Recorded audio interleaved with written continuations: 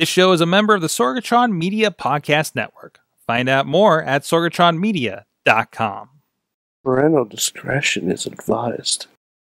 This show is brought to you by Slice on Broadway, supporting Pittsburgh podcasting with the perfect pepperoni pizza. SliceOnBroadway.com. Indy Wrestling US. Check out IWC, RWA, and more. And listeners like you, support this show at Patreon.com/Wrestling Mayhem Show.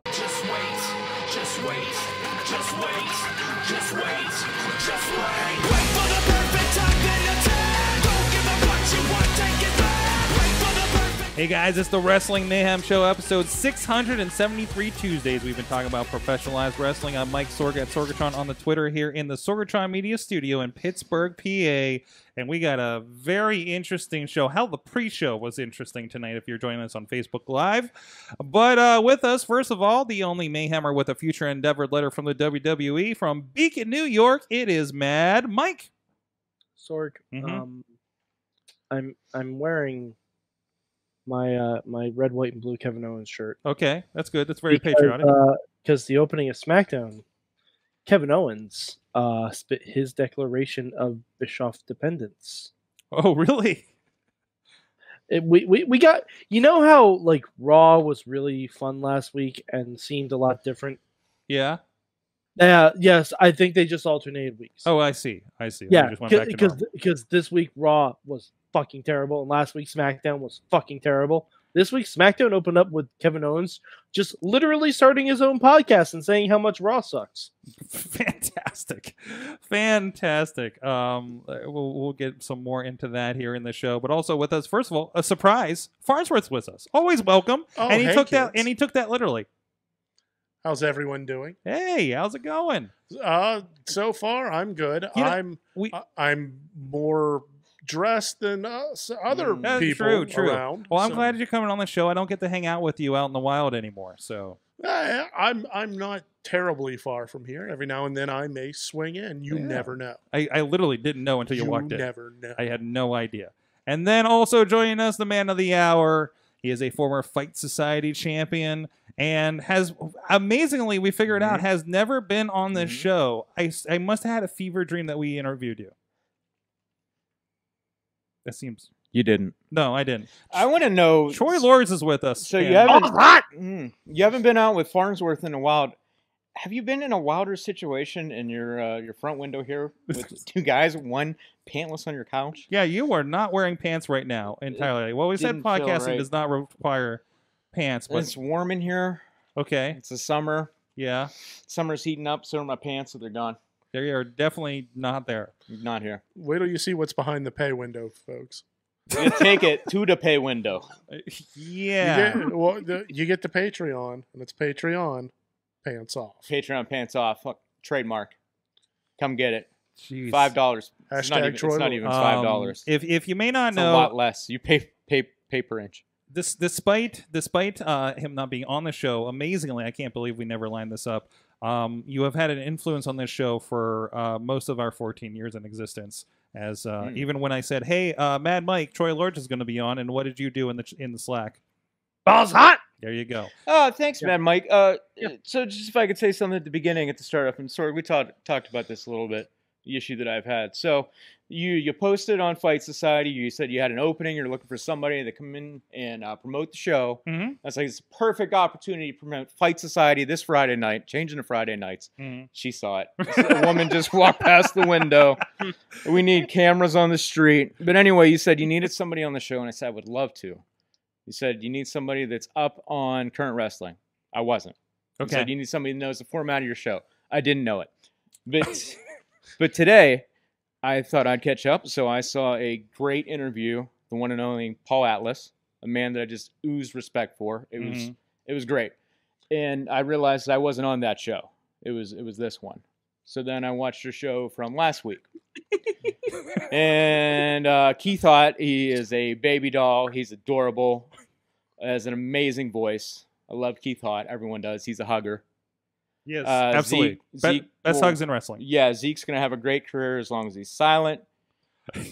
At the beginning of the show, and, just like when, there's different people that talk about wrestling, you're not going to agree with all their opinions, and I didn't. but he kind of, you can't even believe anything he says, or it doesn't have any merit, because some real dummy, some rat bastard son of a bitch at the beginning of your show acknowledged it as being good, but said it was better than Batman Begins. Mm-hmm. Hi. That dumbass that lives in the TV right there, right there said Spider-Man 3. Yep. A good movie, better than Batman Begins. That is false, incorrect. Anything he says, do not listen to him because he has no idea what he's saying. Nothing he says matters. You don't matter. Can I explain my rationale? No, I just said it doesn't matter. I'll do it in 2 sentences. No, dance it. Will you dance it? Will you do interpretive dance like Peter fucking Parker? Will you do this in a jazz studio? Hey, you know what? In that movie, Spider-Man doesn't kill, but Batman does. And Batman Batman kills a lot of motherfuckers. He doesn't in kill Batman anybody. Begins. No, he doesn't. And no, he doesn't. He hurts. He extremely hurts. And if you're gonna go down, the point of Batman is that he does not kill. We have not had a live-action movie to date where Batman has not killed someone. I will say, podcast like this. Well, yeah, but usually it's about arguing about Spider-Man. Usually it's about like WWE versus AEW, and there's no pants. But this is a new level. About Batman and Spider-Man. Hey, you brought it up. No, we'll just agree that you're wrong. I'm glad that we started off that way. You're wrong. Most of the chat room except Zeke Mercer is on your side, Troy. Hashtag Zeke Squad. Exactly. And hang your hat on Zeke. Join the Zeke Squad. Hashtag Troy Squad. A squad of 2. Hashtag Batman doesn't kill. Nope. Anyways, this is the Wrestling Mayhem Show. I have to do my notes, or the producer will come back from California and kill me. Intro by our friends Basic Sickness. Go check out his music on a variety of all those streaming apps out there with the musics. Also, please check out WrestlingMayhemShow.com, where you can find links and subscribe to us in podcast and video form, or look us up on your favorite platform. Ask your Google Home, Amazon Echo, and Apple HomePod to stop being creepy and play the Wrestling Mayhem Show for you. And hit us up at that email address. Good times! Good times at WrestlingMayhemShow.com, 412-206-WMS0. Tweet us at Mayhem Show, and hit up the Wrestling Mayhem Show page and group. A lot of great discussions happening over on where we just share memes with each other, too. And if you're catching us later on one of the other outlets we might be streaming on, and have some comments, or just want to tell us what you disagree with Mad Mike on, you can tweet at Mayhem Show and use the hashtag WMS673, and those will get to the proper officials here at the show. Have you played Spider-Man? Have you played the PS4 game? The PS4? I don't. Because I have tossed MFers off those buildings. Oh yeah, like they were water. Are you balloons. like Noir Spider-Man or? Oh no, I was Peter Parker, friendly neighborhood. Throw your ass tosser. off a building. Yeah, friendly neighborhood thug tosser. You choosing to make that choice though. I had no choice. I was trying to web him, and Peter Parker was like, "No, fuck you." And then there was a nice kick to the face, and he went a nice arc. Off the Empire. Well, I'm not, but Spider-Man the video game is not what we're talking about. You're choosing to like a dumpster fire 2.5 hour poop fest known as Spider-Man 3. It sucks. We're gonna move on. This is. I'm just finding a link in the chat for all the people Batman has killed. He killed them in a good movie versus Spider-Man sitting around dancing in a terrible movie. You know what? In a terrible movie. You know what? Batman kills someone. And you know who? Not Batman. And you know who? We're pretty sure didn't kill anybody. Our Patreon supporters at patreon.com. God, please let me get through this. Patreon.com/Wrestling Mayhem Show. Our friends at the fan of the show dollar level. Bo Diggity! Woo! There you go. Ed Burke, Bobby F. J-Town, Team Hammerfist, and Tina Keys. And our friends at the Pocky Club $5 level. Bradley Ruthers, Doc Remedy, Dave Podner. Yeah, that's right. Bradley's on there. Kyle Turner and Daniel Towery. And our buddy at the $13 level, Ryan Clark. I wonder who that could be. I wouldn't be surprised if Bradley already has photos of me without pants on. That is true. He's a Patreon. I haven't taken him yet. We haven't removed the pillow yet for Patreon. I'm guaranteed Bradley has that. I hope we don't have a drop in subscribers after this. We're going to have a raise. Like this pillow. Yo, and our manager level, Occupy Pro Wrestling. supporting the show as well. Guys, there's a lot of wrestling this weekend. Of course, Fight Society, as we mentioned. We'll talk about that a little bit here later in the show. And and some of the more members of the roster are popping up in the chat room. But aside from that, there is some wrestling Saturday and Sunday. Not only is there a pay-per-view, not only is AEW doing yet another free show, but it was a very surreal this week for me. First of all, just seeing a bunch of friends of the show from the AEW wrestling school popping up on NXT for a segment, but also just Evolve being discussed on Monday Night Raw was very weird to me last night as they're talking about this 10th anniversary special that's happening this weekend. I mean, we know that Evolve has had a relationship with WWE for a good long time between footage popping up with a lot of the guys that come up through NXT when they get introduced, especially around Cruiserweight Classic and things like that. But this is kind of signals something new that they're actually going to broadcast an Evolve show on WWE Network. We've heard rumblings of this for a while, but I mean, is this the NXT to NXT now? I don't know if it's necessarily an NXT to NXT.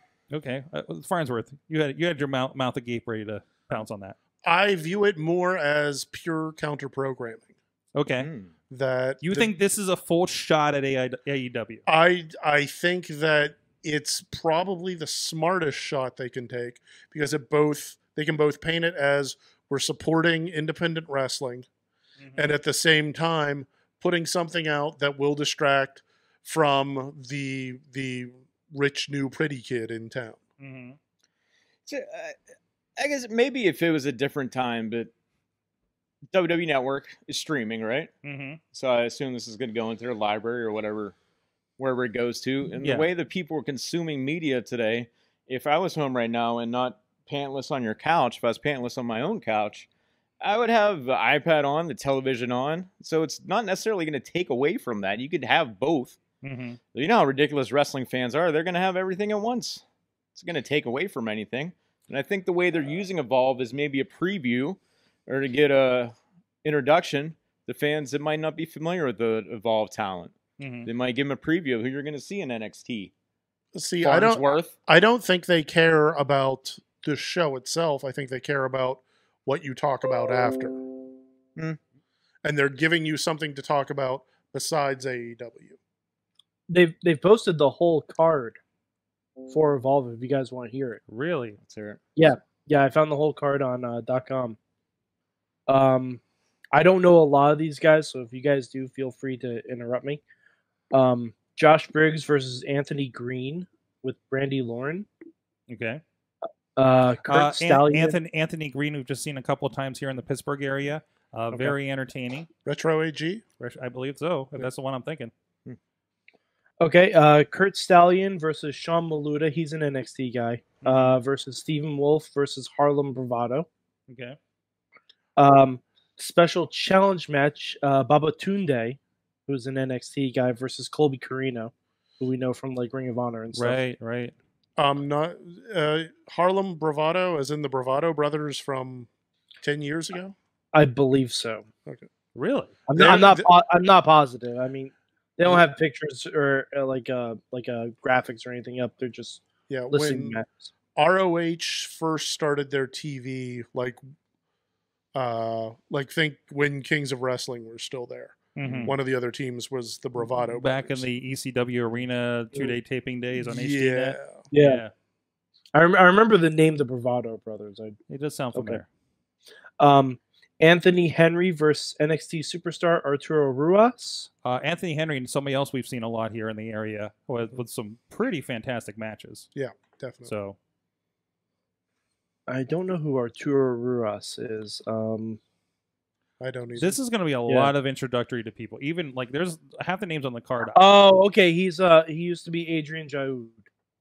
Okay. In NXT. Yeah, no, he's a performance center guy. Matt Riddle versus Cruiserweight champion Drew Gulak. Okay. Ooh. That's going to be a lot of fun. I'm a big fan of Drew Gulak. Oh, they used to be in a stable together, I think. The stuff they're doing now with the Gulak, where he's super serious, and is Troy asleep over there? No. Okay. I'm no, into you just a lot of sunglasses. I'm into today. this list. Okay. It's real bright in here. Okay. Well, studio lights, Studio lights. All right. And I know about studio lights. The Evolve Tag Team Championship match, Eddie Kingston, who we know, obviously, and Joe Gacy are the champions, going up against AR Fox and Leon Ruff. Ooh. Yeah. Okay. That just sounds fun. Because, I mean, we know AR Fox, so that I just love to see him, so it's all good. The Evolve champion versus the WWN champion. I'm not sure what WWN means, but it's WWN is like the network that carries, like, it's Gabe Sapolsky's name. I don't know why these. Oh, okay. So it's like Evolve Progress, stuff like that. Yeah, Evolve Progress, like those things. So it's like if there was a WWE Network champion, like that would be the equivalent. Gotcha. Okay. But yeah, it's the Evolve champion Austin Theory versus the WWN champion JD Drake. And they actually post a video of the two getting into a backstage confrontation. Okay. Which is crazy on WWE.com. And the top match they have listed here, an NXT Championship match, Adam Cole, baby, versus Akira Tozawa. Ooh, that'd be fun. So I mean, there's some good crossover, kind of enhancing that. And these are all, from what I understand, all the people that coming in from WWE are all former Evolve people, right? Yeah. And I wouldn't be surprised if you see some guys like Daniel Bryan. Right. You know, like people who have worked in Evolve before just show up at this show. Because it's around the tri-state area, right? In like Philadelphia area, probably. Yeah, it's in Philly, and that's where Extreme Rules is. So there's going to be some crossover, I'd imagine. So I'm trying to find the full card for the opposing card. I know we got Kenny Omega and Shima, which really I keep thinking DJZ. I know Brandy Rhodes is in a match. We have the Young Bucks against the Rhodes brothers, Cody and Dustin. I believe Brandy is facing Allie. Yeah, facing Allie. So I mean, a really good card. Like I think what you would expect from that. And I saw SCU versus the Lucha Brothers. And that is going to be actually free on Bleacher Report, just like the last show was. So, I mean, that's the thing for me. I mean, honestly, I'm going to be occupied myself with local indie wrestling with an RWA show there on Saturday. So, I mean, just like this last one, I'm going to watch the next day. Oh, and two other matches. We have Adam Page versus Kip Sabian, who was on commentary during Fyter Fest. And Jimmy Havoc, Darby Allin, and Joey Janela versus MJF, Sammy Guevara, and Sean Spears. Wow. There you go. So again, kind of to your point, like not only are we watching on multiple devices, we can watch whenever we want. Yeah, we can watch whenever we want. And like, I guess I'd be the casual fan because there's too much wrestling. Right. I can't keep up. I know some of those names, but like this is Saturday. Yeah. So we're going to do... and there's a WWE pay-per-view Extreme Rules so we're going to do Raw, SmackDown, and then we're going to do NXT. Yeah. And then 205 is thrown in there. And then Saturday we're going to have shows going back-to-back, Sunday going into and then most likely a 4-hour pay-per-view. Don't forget Ring of Honor. Check your local listings at 2 a.m. Or whenever I want to watch on Monday on Fight Network. There's a lot going on. Yeah, it's like, who is this Evolve show for? Like, how many? Like, I didn't know who those people were, and I'm kind of a wrestler. And then, like, what the fans? Like, what fans are going to know who this is? It's going to be the same fans that are going to watch. I think there's an interesting thing happening. Like, I think we see this in the local area. How many promotions are in the area, right? Which has been it's insane. It's how much wrestling's in the Pittsburgh area. Like to the point where we had to start a website to track it, PittsburghWrestling.com. What is it? PittsburghWrestling.com. That's PittsburghWrestling.com. I didn't want to plug. I never heard of that before. Oh, okay. Well, we're working on that. We're working on getting the word out. But no, certainly. So not only like places thriving like here, but just I think the audience is bigger than it has been in recent years. Maybe not attitude level, but everybody is so divided by we have our WWE fans, AEW fans, say Impact ROH fans, right? But then there's like Tina keeps telling us about all these promotions in the Northwest. Like there's those, there are people, I don't know any of them, but there are people that follow the Evolve, WWN, Progress, European groups. Like they wouldn't be still going if there wasn't enough people to support. I think WWE like wants that. it both ways. They want the big production that they have. Then, like on my Twitter, if I'm following like celebrities, a few comedians like Paul Scheer, I'm seeing him at Pro Wrestling Guerrilla. I think that indie wrestling's the cool thing now, and WWE's seeing how they can cash in on it. And they've been really pushing that. They want the cool indie vibe, but then they're going to go in. I'm assuming it's going to be a WWE produced show when they're doing Evolve, right? I mean, so is it going to take away from you can't that indie vibe? No one can deny to me that NXT isn't a better produced Ring of Honor. Absolutely, right? It's they took everything and let all those guys do the things they were doing there or in the Evolves and stuff, and just go to town and have great matches. It's wild. It's wild to see a takeover. And then watch a Raw or even see a pay-per-view when you're seeing the Canadian Destroyers and there's 27 finishes leading to no finish. And then you watch the pay-per-view the next night. Is it taken away from the pay-per-view? Is it the broader audience seriously the ones that watch those and that's why they're doing okay? It's weird that it's one brand, but it's such a different style, such a contrast. I mean, look at those guys when they come up.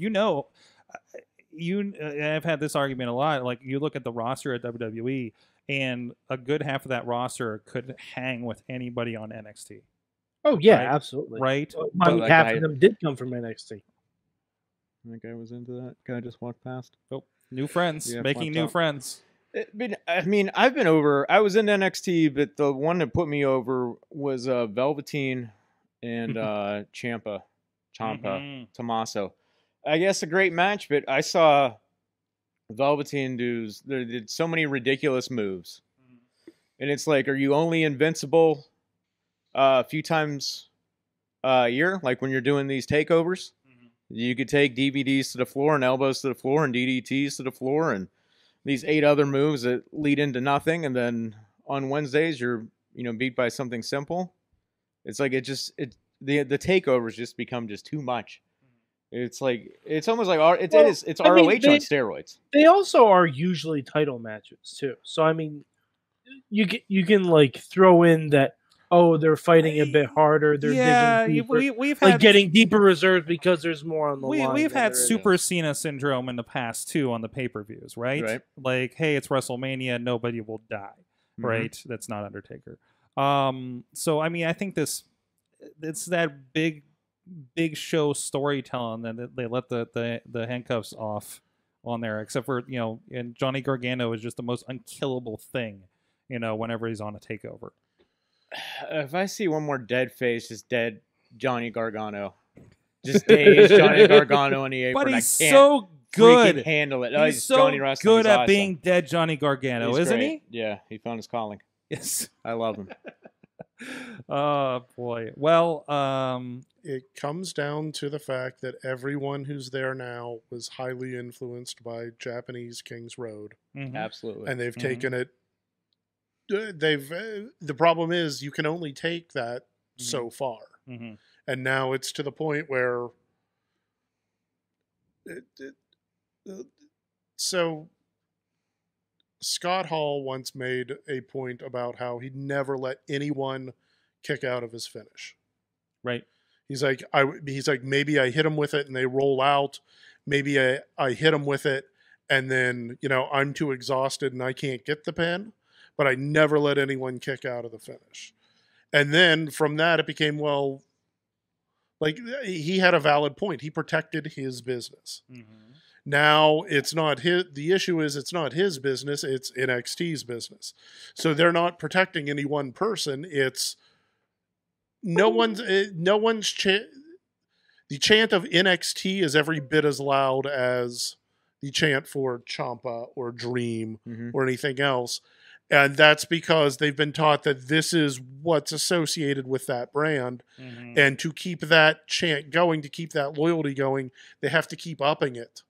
And they're running it. They are pressed to the ceiling. This is the old ECW problem, isn't it? Because we always had to escalate until people were jumping off of buildings. And where do we go from there? Right. This is the what was it, the Memphis concession stand brawl? Yeah. That like Jerry Lawler talked about it. Like, once you get there, you go and you do it again, but you got to make it more violent. And then you have to keep pushing it. And frankly, I would rather they keep pushing it with safe moves rather than, ECWs will coke them up and drop them on their head. Germans on the apron. Who was it? Ibushi took that German on an apron. Yeah. Why not? Yeah, well, you guys are freaking out because you forget that wrestling's fake, and that's not really his neck. So, like, it was gimmicked. And then that's the thing. Like, neck was gimmicked? Yes. It was a gimmick neck. There was He borrowed a neck? Sorry, I'm already using an insider term. Yeah, the we don't apron- do that on this show. the apron being the hardest part of the ring is a cliche now. Yeah. Yes, Guys it are is. just doing that, and It's been a absolutely cliche meaningless. forever. And I'm saying this as a person who brings up that cliche in commentary every chance he gets. It's just the dumbest thing. And it's not just one match. It'll be multiple matches, and it's on the apron. especially in New Japan. Absolutely. And especially today, you know what the hardest part of the ring is? Hmm. Troy Lords. Oh, yeah. That's a fact. That is a not a cliche, it's a wonderful fact. transition as we should What is this going to mention be? where can you see Troy Lords? One, you can see him this Friday, This Friday Friday. night Fight Nights, not Friday Nights. That's something What? else. I don't know. Where are we going to go with They this? They call me the Friday Night Freak. There you go. That's official. Oh, there you go. Yeah. Man, that nice move. Come there. get freaked on Friday You night. can see a lot of Troy Lords Possibly tonight too. over at IndyWrestling.us. It was And- weird when you weren't wrestling on Fridays. Absolutely. Yeah. You can see that's really why we just leaned into this, since you came back to Fight Society, and it all works. IndyWrestling.us. You can see a lot of Fight Society, including the great match you had. I think at the end of the year for the Fight Society Championship, one that you were unfortunately injured in. The title match, what I did what nobody else could do. That's right. Beat Patrick Hayes. I beat Patrick Hayes. Nobody else was able to pin him for close to a year. It took a half hour. I was the last man standing. Did it all. One arm. One-armed. One-armed. Nothing against Patrick Look at Hayes. this. Hell of a competitor. But He's all right. seriously, one arm. One arm. Look at this. Sorry. Wow. You see that? There's Is your arm supposed to go like that? It's not. I don't think You're it's not supposed to have a no. dip there. No. Here to here. Cut open.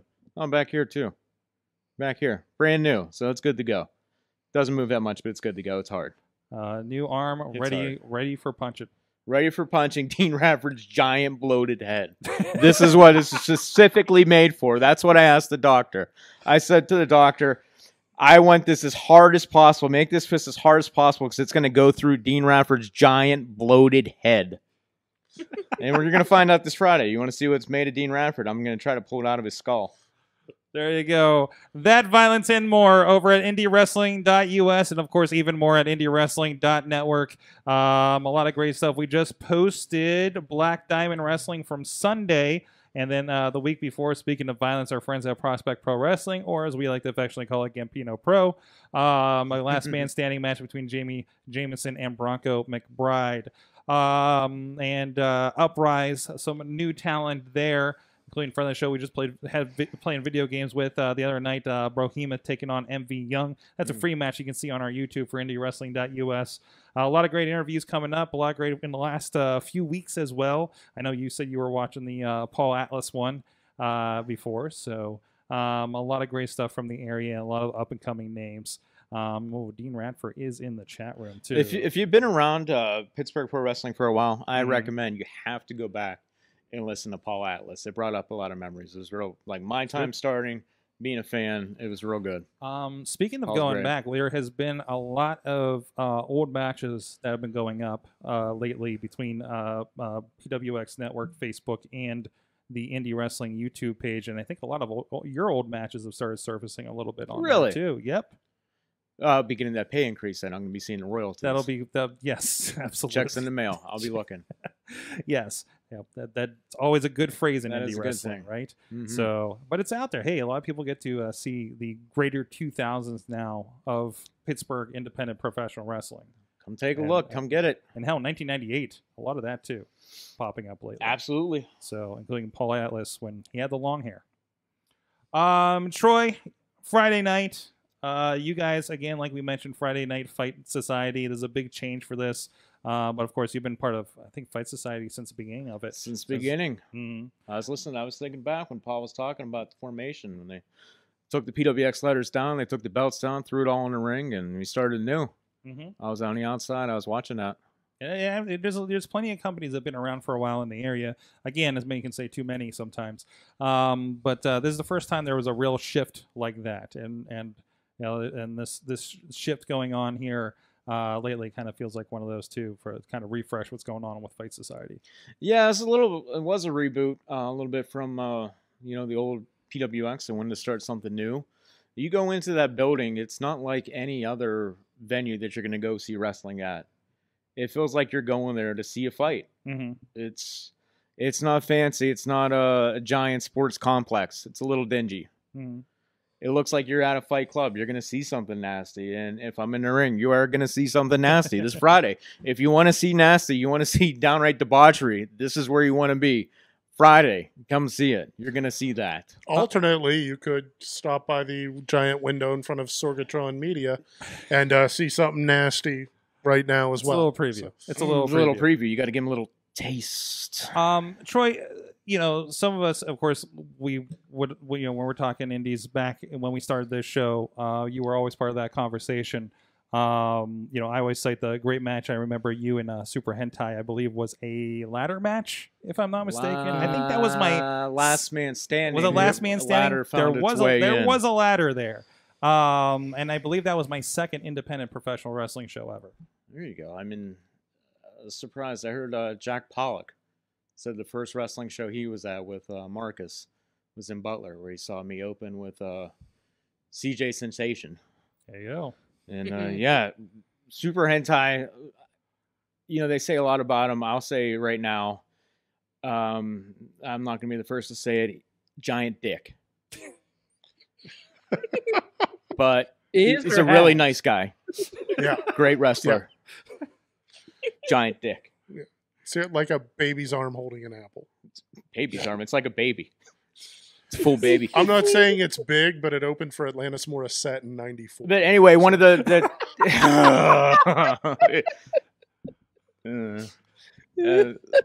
I'm going to save all my nasty for Friday. I'm going to hold some back. But talk about a guy that's been around, a guy that's done everything. He's been to Japan. He's like one of my mentors, amazing guy, still going. Marshall Championship Wrestling, you'll see him there. Pasta Pro Wrestling, Prospect Pro Wrestling, he's Prostate Pro Wrestling. But he's trained people that are on TV now. He's trained people. Him and Shirley Doe. You look back at guys that are stars now that've been through the Pittsburgh area. Mm-hmm. Of course, you're going to start with Shima. Zion. Obviously, yeah, Shima, DJZ, Walking Wild. Yeah, I guess. Sorry, I was doing air horn for him. Walking Wild. Gory. Mm-hmm. Gory's been all over the globe. Mm-hmm. Facade is always in a different state, different country, all moments. If you want to know where he is, just check social media. He'll be there.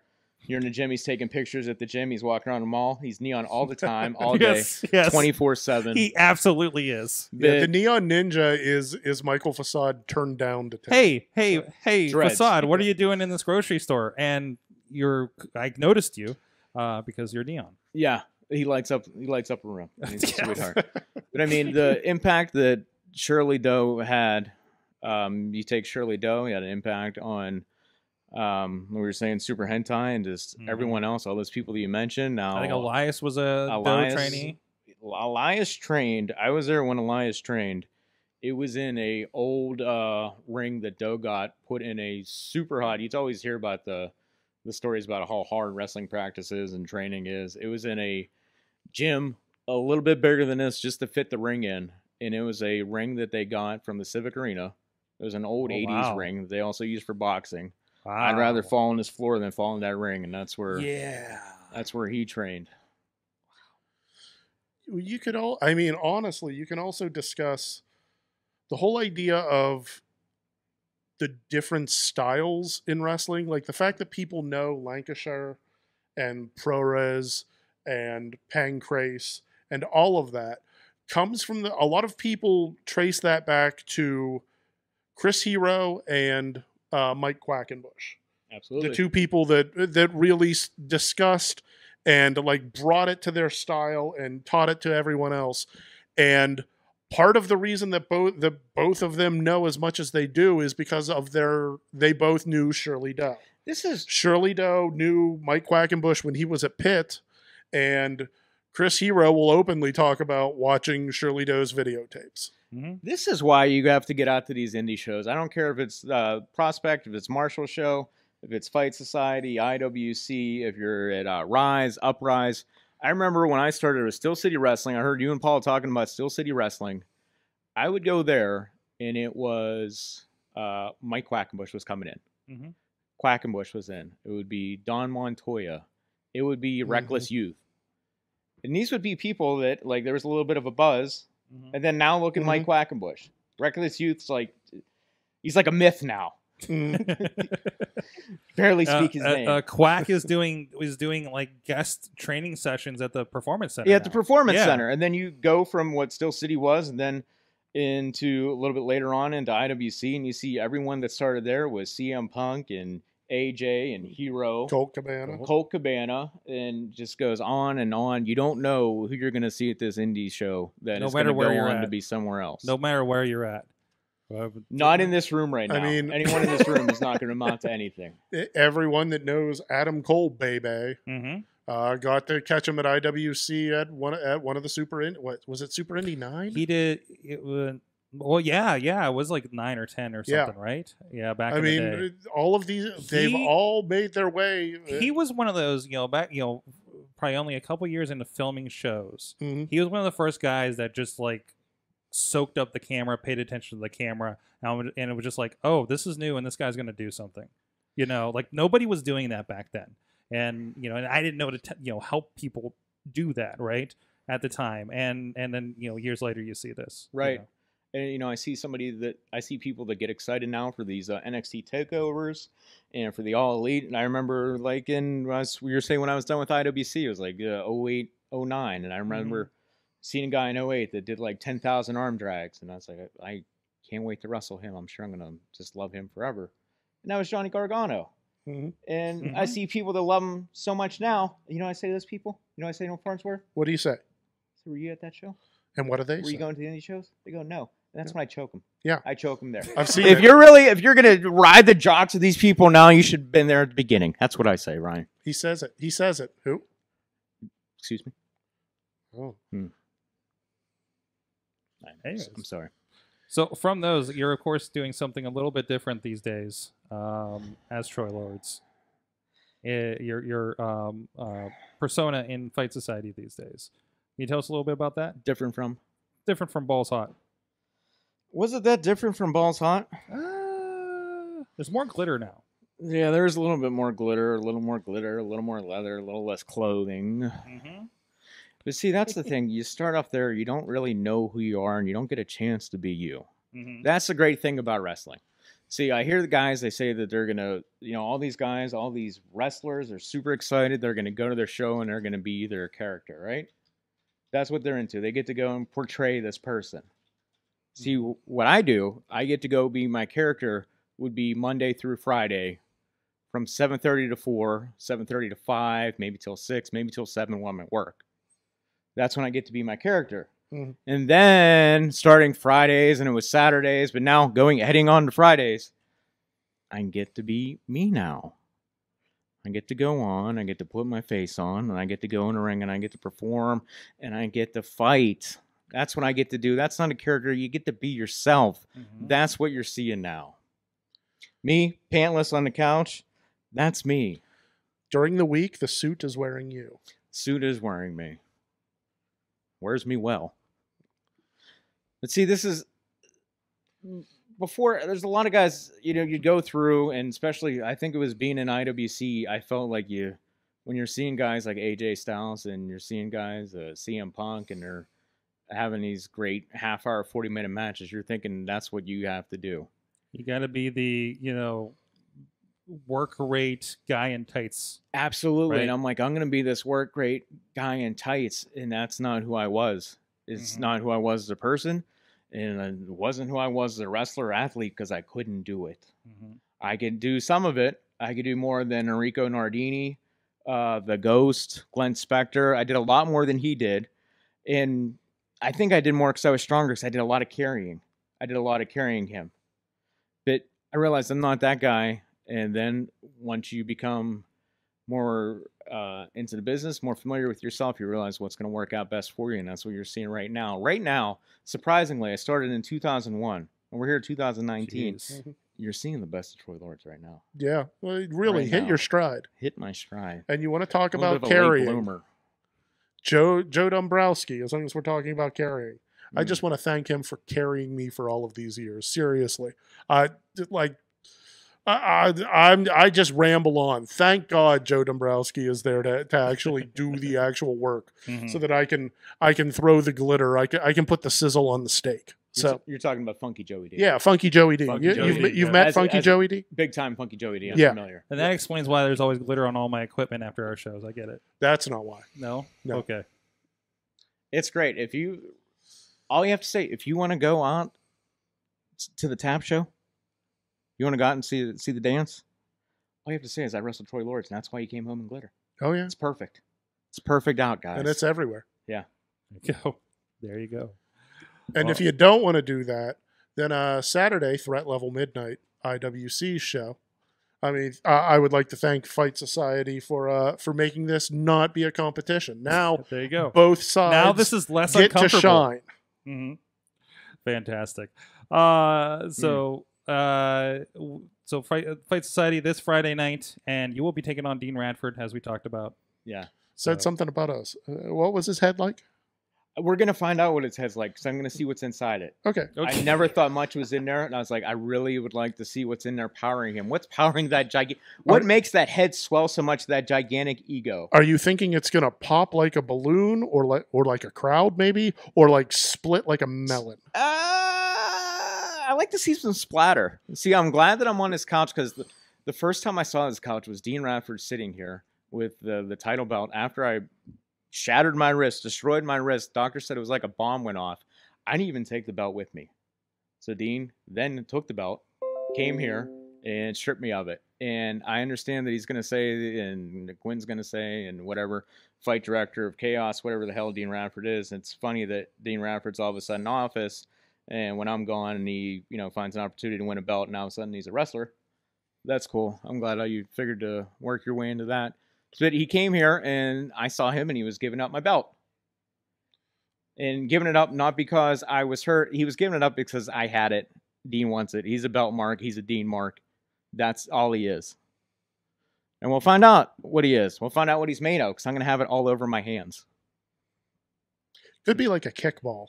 Your hands may just bounce off. Fight side, you're going to find out Friday night. Anyways, thank you so much. Yeah, this is going to be a fun one. And again, Fight Society, stay tuned. Get down there, check it out, see what you've been missing, see what's new coming to Fight Society. And if you're not there, stay tuned on social media. I think you're going to want to see what's going on via that as well. Sounds like it might be a surprise. Might be a couple of things in the works coming up that may carry over the next several months. So, with that, I want to give a shout out to our friends that support us here. Hey, we start the podcast day here right in the dinner time with our awesome cast friends and our friends that have been supporting Pittsburgh podcasting with the perfect pepperoni pizza for a good while. Our friends at Slice on Broadway here in Beachview, Carnegie, East End, and PNC Park, home of the Pittsburgh Pirates. They did participate in the Bottle Cap Challenge recently, actually. So go check out that video on the Slice on Broadway social media on Instagram, Facebook.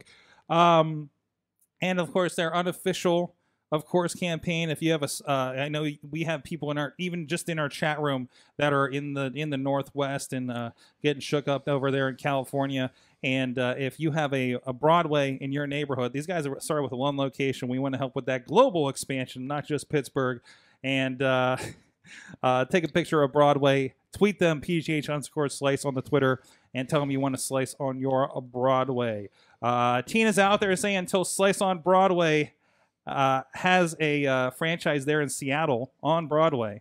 Not impressed. She's calling you out, Slice. Go check them out, sliceonbroadway.com. Tell them to get to Seattle. I mean, get some good pizza along with that great coffee, right? So we are going to take a quick break and be right back after this message with the big question and maybe another guest. Pants, I can't promise. Sidekick Media Services. We are your sidekick in business for social media, video production, and more.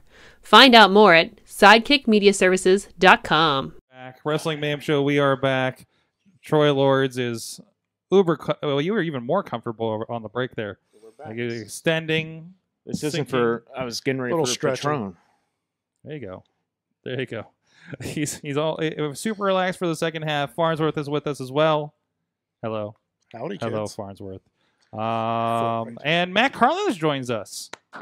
What's happening, everybody? He is struggling through. He is doing the complete climax. G1 climax. Matt and Mike with us as well. Struggling through that climax, eh, Matt Carlos? It's worth it to get to the climax. You work and you work and you work, and finally you get to the end, and then it's just over. And you're like, thank God. I always thought the G1 was a myth. Anyways, that was solid. Wow, solid. Thank you. Wow. Thank you. I've been workshopping that. He's still a Spider-Man 3 apologist, but I mean that was solid. Oh, see, maybe we can bring them together by the end of the show. We'll see. Misty says we should have a Batman watch party. Yeah, perhaps we should. Anyways, it is time for the big question, and of course, we talked about a little bit last week about the new management, Eric Bischoff and Paul Heyman, SmackDown and Raw, respectively, as the, I believe, executive director was the official term that they're being given. So ideally, they will be kind of head of creative control there. But let's be honest, they gotta go through Vince still. But still, these are guys with a track record with that have been very interesting between WCW, ECW, and even you can look at Paul with SmackDown in the 2000s.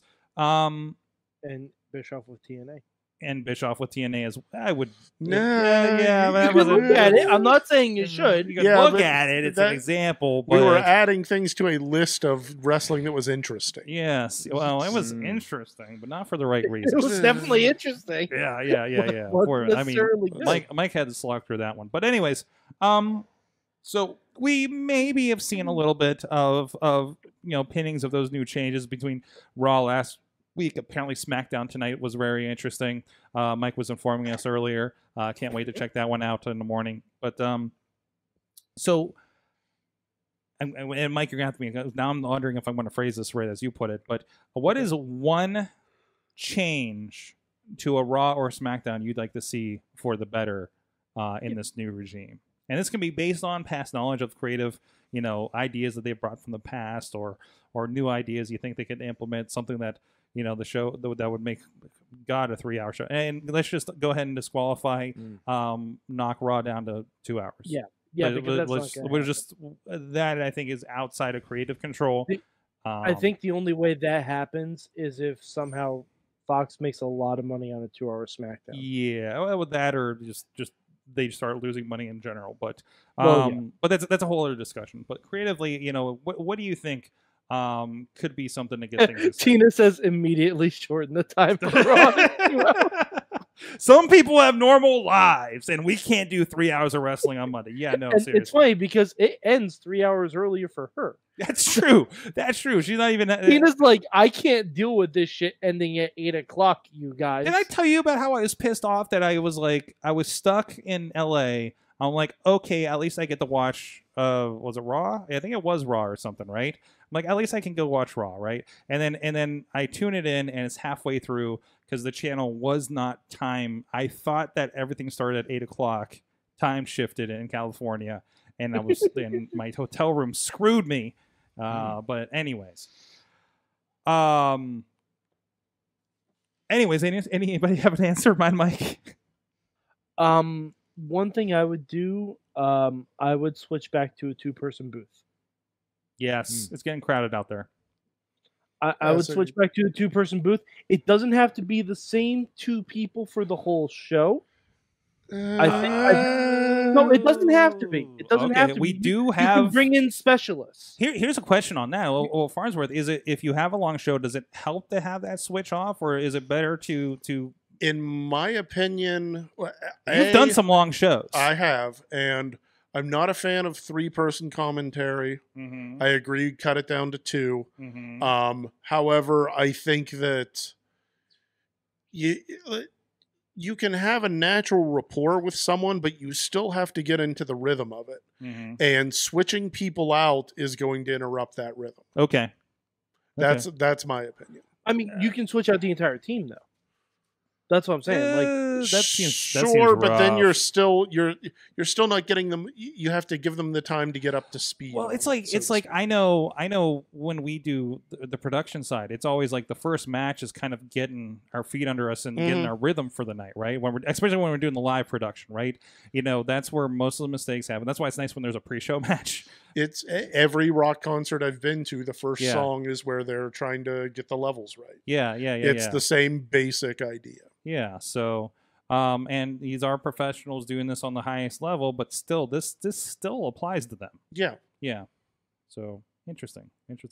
Well, is there anything you would like to change, Farnsworth? You around commentary or something else? I would change it from. I would take both shows and say, make it focused as a show about wrestling as opposed to a show about wrestling. Right. Focus it back on the actual what's happening in the ring instead of you're trying to tell a story and they'll wrestle about it eventually. Yeah. See, I feel the one thing, one of those interviews from Heyman I was listening to, he was really big about, and this is, I think it was when they last did the brand split, right? His thing would be, hey, this didn't work 10 years ago, right? In the long run.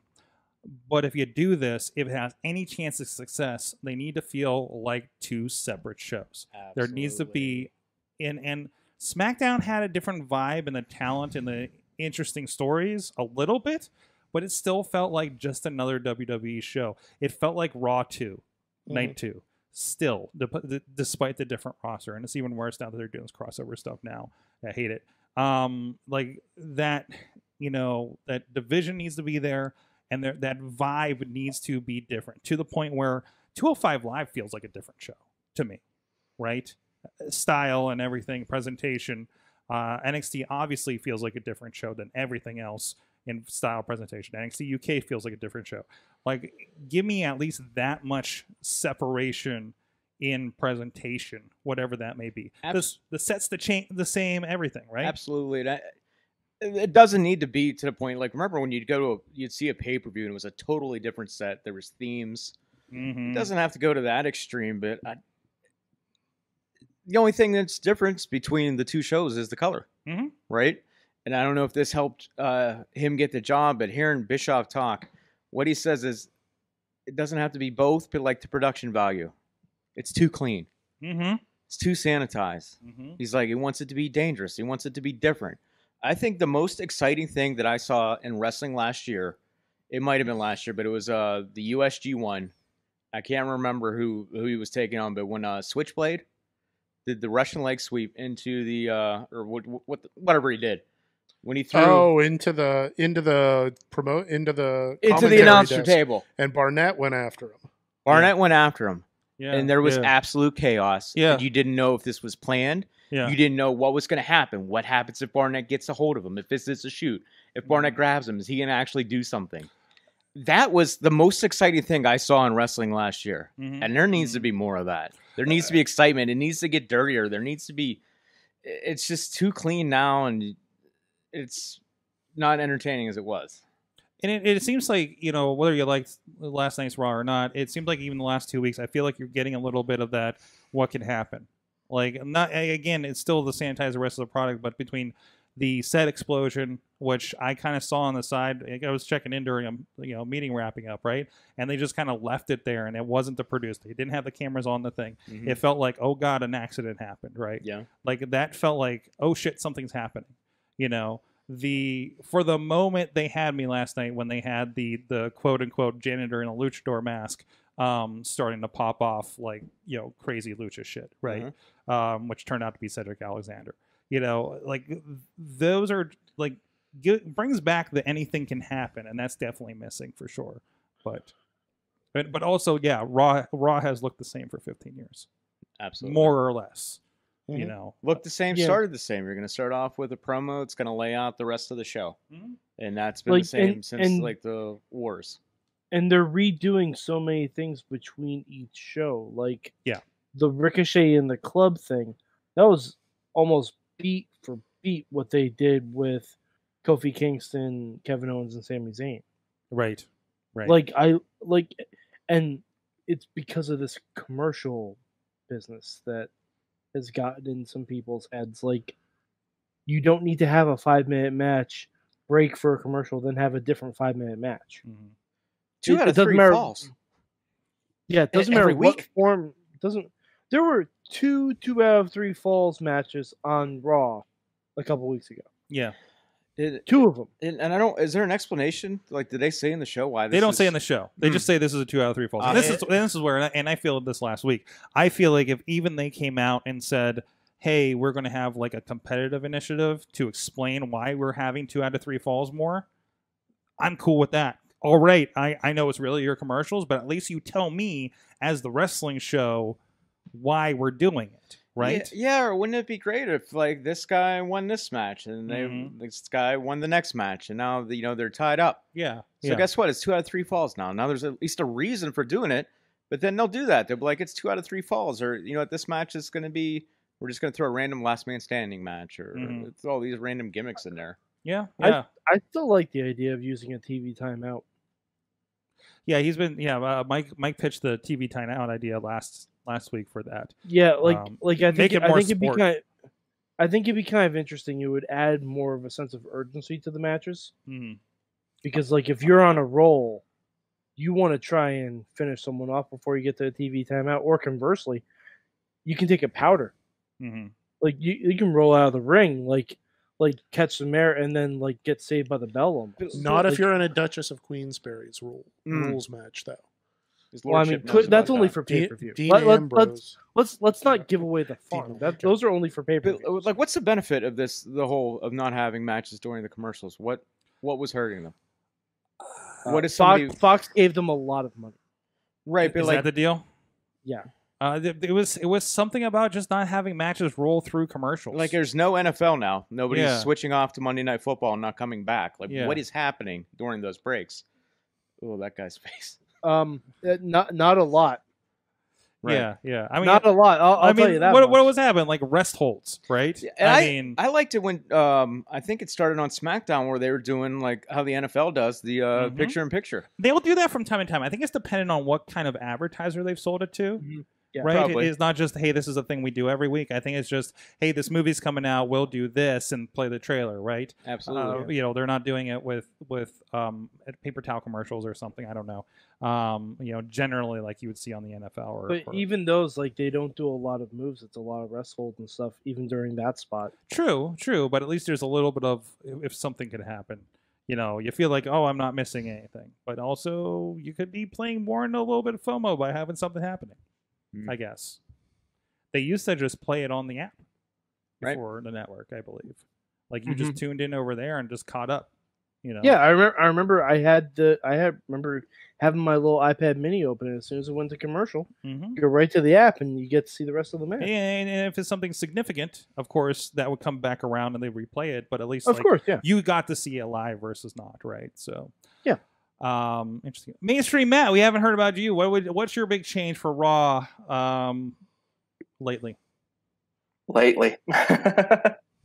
I'm puzzled by the commercial break thing because I don't recall it being that big of an issue, 10 or 15 years ago. They would have a 8 or 9 minute match within the confines of a single segment and it'd be fine, no big deal.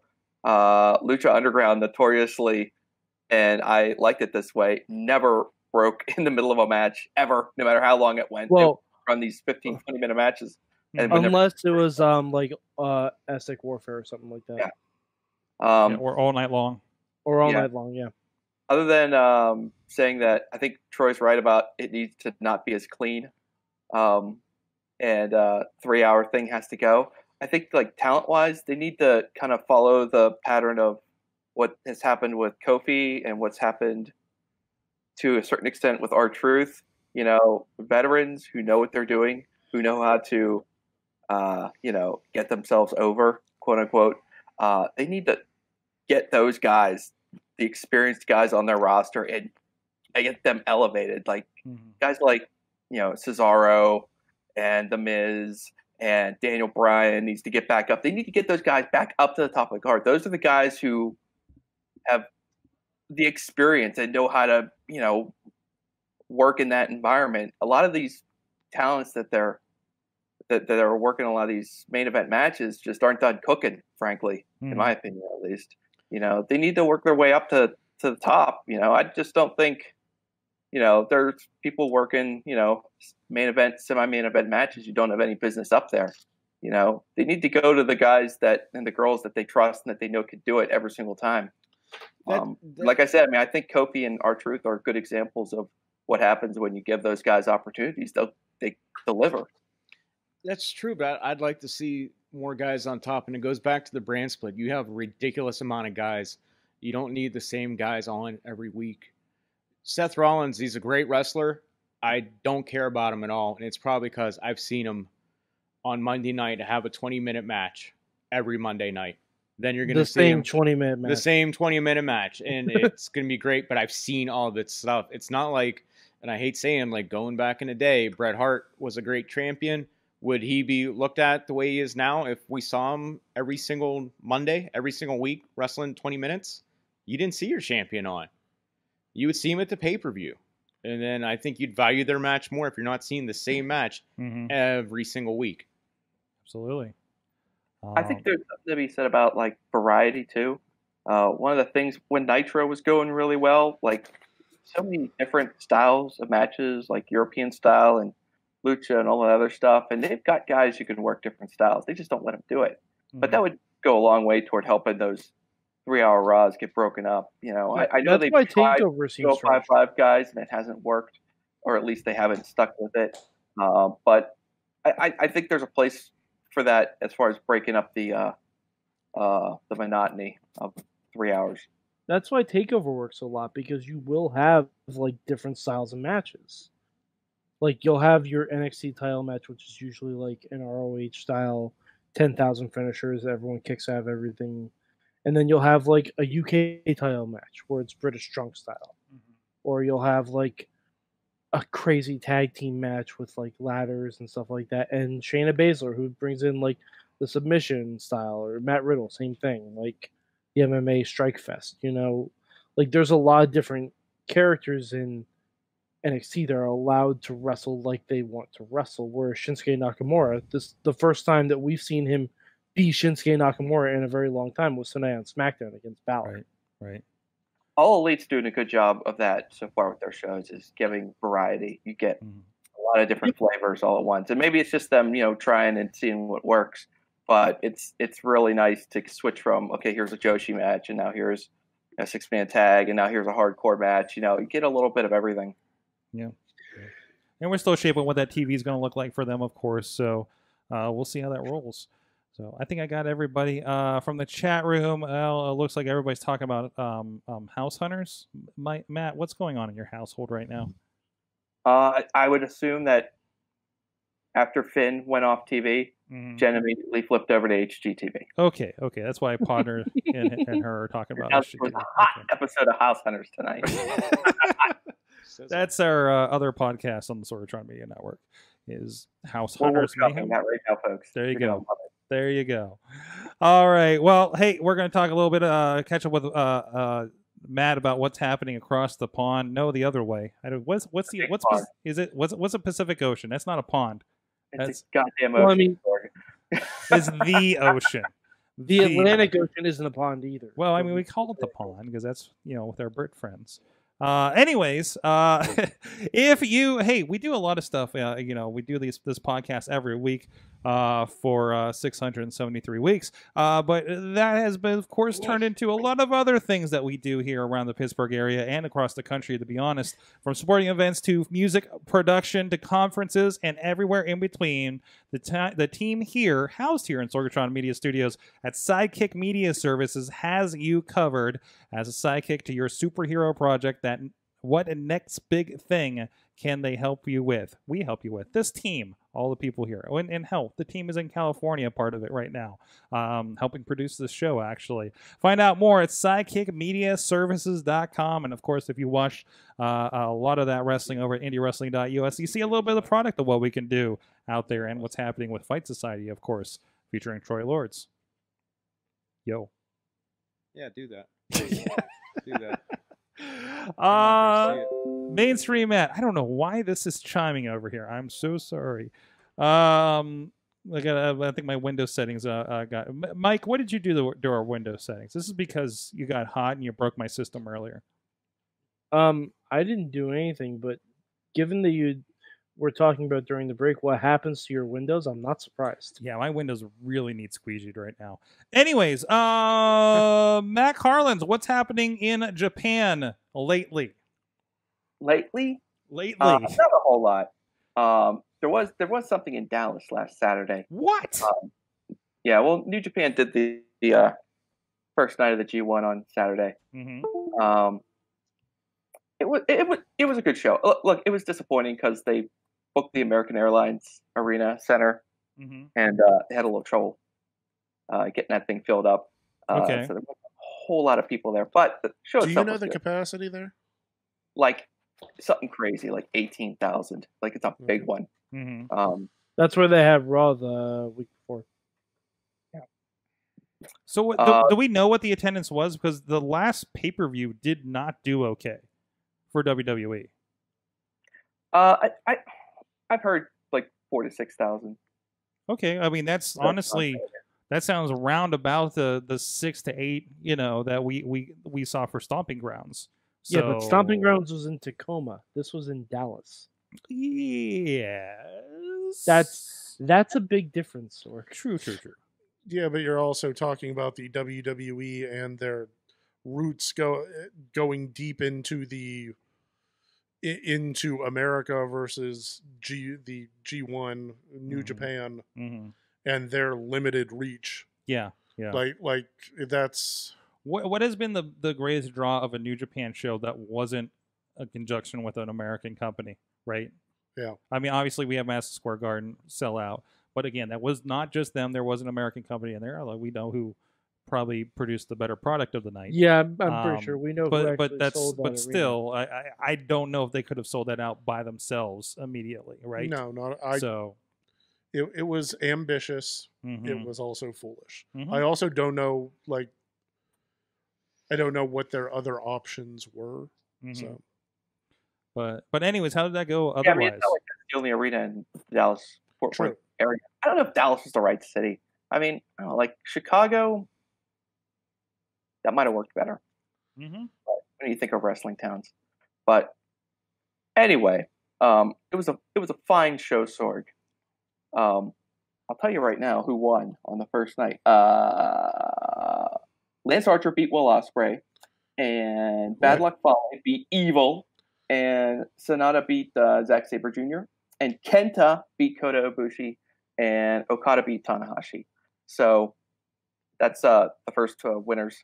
Now the tournament is going to resume on Saturday morning, and they'll be doing the other block. That's the one with Moxley and Naito and Jay White and their friends, and that will be getting underway very early Saturday morning. And then there's going to be 3 straight days. So it's going to be early Saturday, early Sunday, and early Monday. Do you have notes? Great. Well, I have these things. So. Oh, what is this? The Someone posted this on Twitter. If you check my Twitter, I retweeted this a little while ago. Okay. Some nerd.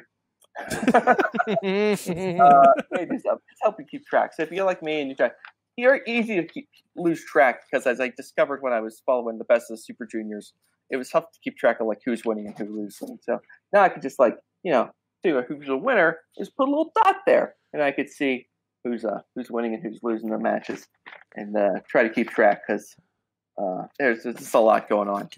Can we discuss Zack Sabre Jr.'s comments? What did he say? Oh yeah. Oh no. Wow, that's a nice face. That's a nice bracket of faces going on there. Well, that's your car or something. Yeah, what did Zack Sabre Jr. do this time? Zack Sabre Jr. said that wrestling a match in front of an American audience is equivalent to trying to wrestle in front of dogs. They just won't. They just won't appreciate it. Wow. I got to jump in, Farnsworth. I think the quote was actually that Zack Sabre said that doing technical wrestling in front of an American audience was like reading Shakespeare to a dog. Reading Shakespeare to a dog. That's correct. Wow. That is a great line. I mean, I can't. He's not completely wrong, probably, but. So I mean, I think it depends on the crowd. Yeah. It's all right. Sorry, what's that, Matt? I guess that just proves his point. Yeah. It depends on the crowd, I think. Yeah. To be fair, it depends on the dogs too. So. Yeah. And it depends on the Shakespeare play. Also sometimes, true. Yeah, sometimes they'll go more for Hamlet. There are bones involved. Matt, I've been catching up on some New Japan myself. Of course, I get it through the access filter and check out what's on demand for them over there. So I was getting caught up on.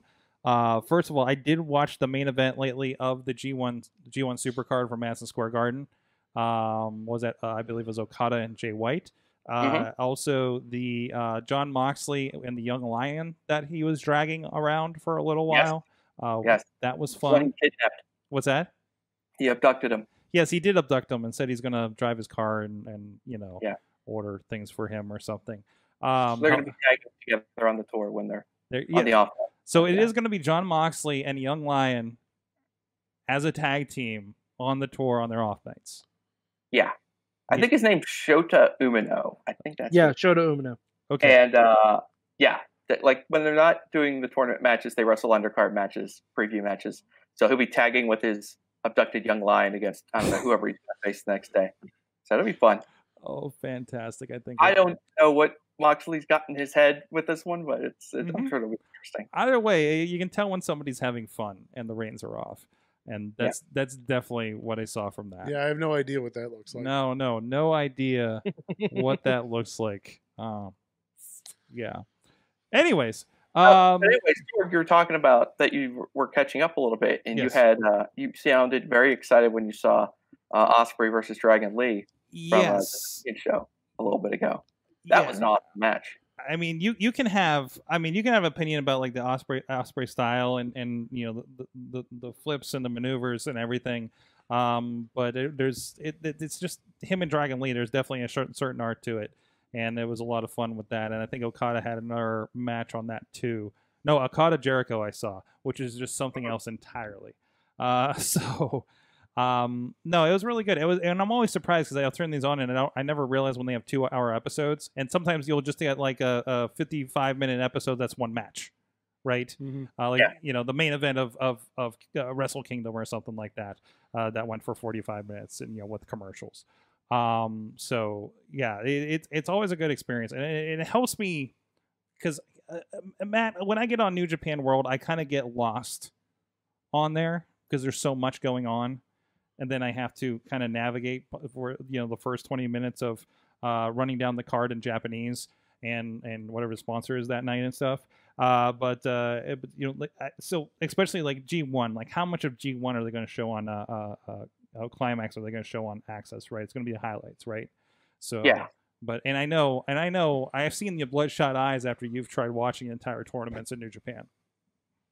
Yeah, but you know what? I love the Best of Super Juniors. Mm-hmm.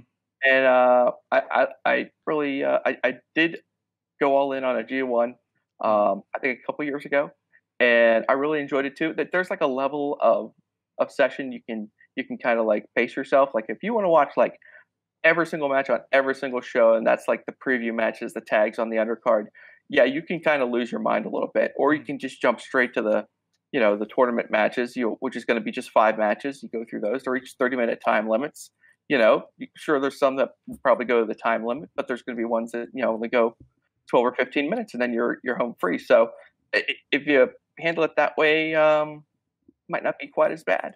And then you could just, put your ear to the ground, check your Grapple app, do whatever you got to do, and see what's getting a good rating, and then go in and pick and choose as you go along. I don't know. I don't know. I guess you have to be in the right mood. So in my frame of mind right now, I'm ready to watch some damn New Japan. The last tour, whatever. What did I call it? It was like New Japan SmackDown, the last tour that they did. I was watching, and I was like, okay, this is nice, but I'm ready for a full course meal. I'm ready for some G1s. So the show Saturday night was really good. I'm looking forward to seeing what Moxley can do. Still oddly intrigued by Kenta and just what is going to happen.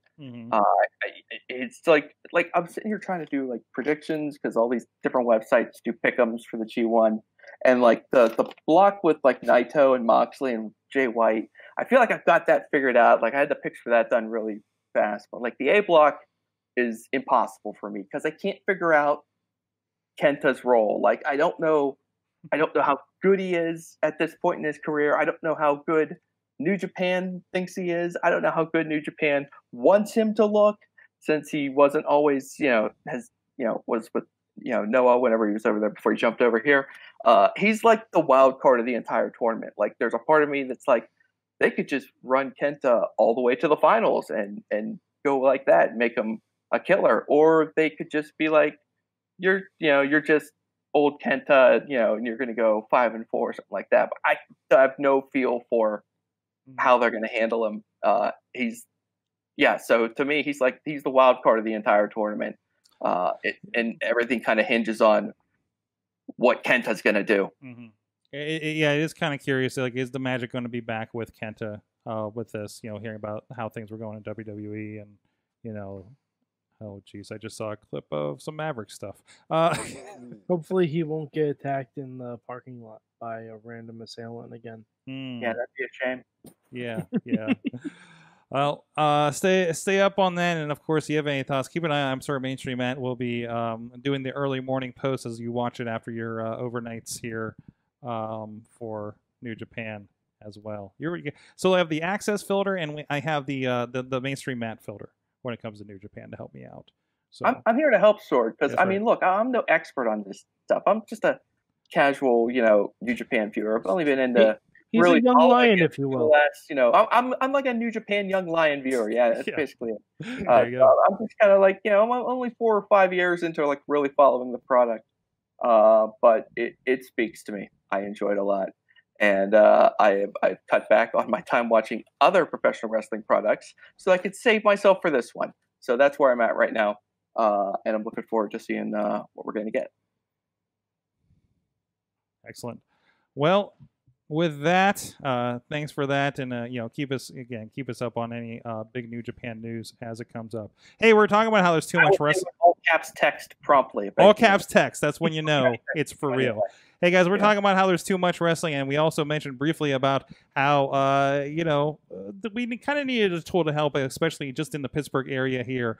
You ever wish there was just a schedule of the local wrestling in your area? If you're in the Pittsburgh area, you're in luck. PittsburghWrestling.com has a calendar that covers news and information about local wrestling, plus a calendar to help you know who's running when. Check it out at PittsburghWrestling.com and see some of the wrestling you've been missing. We list everything on there of significance within an hour of Pittsburgh.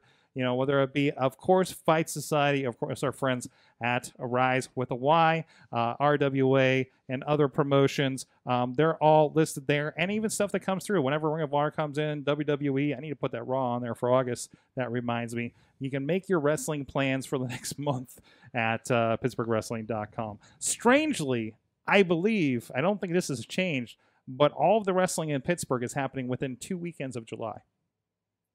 Really? Yes. That is right now 4 promotions running within the 2 weekends, because the 5th one just canceled and moved to August. But NEW with Corey Graves and the Bruno charity show just moved to August. I just found out tonight. No. So we will be reflecting that shortly on there. But I know Kaiju was in town. Like, we get a lot of stuff. Not only is there the promotions that run here every month, but we are getting... Do we consider Kaiju a wrestling show? Yes. This is along the arguments of, is a hot dog a sandwich? It is a little bit, isn't it? It kind of is. It's along the arguments is Spider-Man 3 straight up poop. Yeah. You really want to bring this back again? Right? Oh, let's not do that and find out what everybody learned from wrestling this week. Who wants to go first? Please. Holy shit, please. I learned that pants are optional. Pants are optional. Yes. I mean, that's kind of pro wrestling in a nutshell, isn't it? Nutshell. I see what you did there, Sorg. Mad Mike, what'd you learn from wrestling this week? I learned that pickles and ice cream are a thing because women. Am I right? What? Oh, the Marina segment. Yeah. No, that was terrible. I'm not good. That was a horrible segment. I learned that you still can channel Stone Cold without beer. I think Steen Owens is the right person to do Jill that. Steen. Right?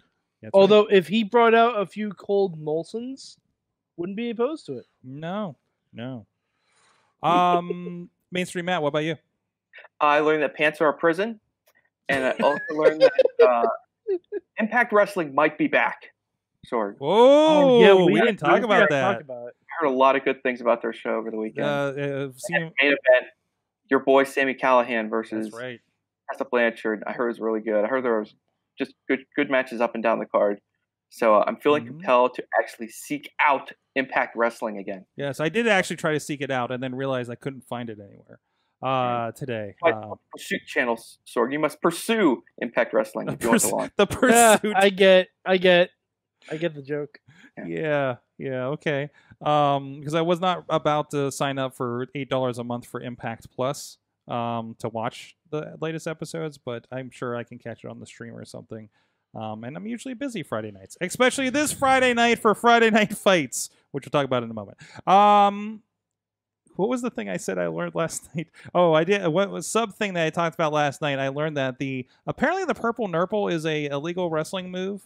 Yes, apparently it is. Rev was putting it on one Gavin Jacobs at BDW while I had him in on another move, and the ref started counting. That kind of surprised me, but I didn't know that. I call that into contention. You call that into contention? I mean, maybe it's just like a referee's discretion. Referee's discretion. Yeah. Troy Lords, your thoughts on the purple nurple? Yeah, as a wrestling move? I'm for it. Okay. I'm for purple nurples, yeah. Okay. 4. Okay. What did you learn from wrestling this week, sir? What did I learn from wrestling this week? I think everyone combined, and definitely in this room, in the chat room, I've had more experience than all of them. So, I mean, what else am I going to learn? I think I'm at my apex. There you go. I'll go in this room, chat room. Spider-Man 3 knowledge, Batman knowledge. I'm at the top. Okay, we'll go with that. Of course, Fight Society is this Friday, the first ever Fight Night Friday. Friday Night Fight Society. Yeah! Friday Night Fight Society. Get good at that branding. Featuring the Friday Night Freak. That's right. Featuring the Friday Night Freak. So you're talking about all of the action that's taking place this week and the next 2 weeks. I want everyone to support indie wrestling. I wanted to kick off this Friday with Fight Society and go to IWC, RWA, to Prospect Pro. Go to all of them because you don't know what stars you're going to see there. They're going to be stars in the future. So please go out and support indie wrestling. If you can only do, maybe you can only do one show. It happens. 2 weeks, one show a month. So what I would say is fuck the rest of those guys. If you want to go see a fight, you go to Fight Society. Starting this Friday night. If you want to see what Dean Radford's made of, if you want to see what's going on in his insides, you want to get a good look, you want to go this Friday night because you're going to see him all over my hands. Dean, I'm tired of seeing you. I'm tired of seeing your giant head. I was tired of seeing it while I was in Fight Society before my injury. I was definitely tired of seeing you on this couch groping my belt. I'm tired of you. But that's all right, because this Friday, I'm going to be able to get rid of you. Not just in Fight Society, just in life in general. Dean, I'm going to take everything away from you. Those kids call me uncle. Be calling me daddy this Friday night. And you have something to say about IWC? That's this making anyone their daddy, or yeah, I don't. I actually, unfortunately, will not be there. If you're looking for the Farnsworth or any of the high premium Farnsworth collectibles, I will not be there this weekend. My apologies. Although I'm sure you can probably pre-order with Funky Joey D. There you go. There you go. I love that's a thing. Absolutely. Thank you so much. And of course, Mainstream Matt. Mainstream Matt is with us. I'm sorry, I got the wrong person queued up. There you go. Mainstream Matt 1T on the Twitters for all your New Japan craziness. Yes. Enjoy. Big things coming, Sorg. Big things. Big things. Big things. And of course, oh yeah, there's that secret project you're working on. Big things coming, Sorg. Mm-hmm. And of course, Mad Mike 4883 on the Twitter. Also, youtube.com/Poppy. Yes.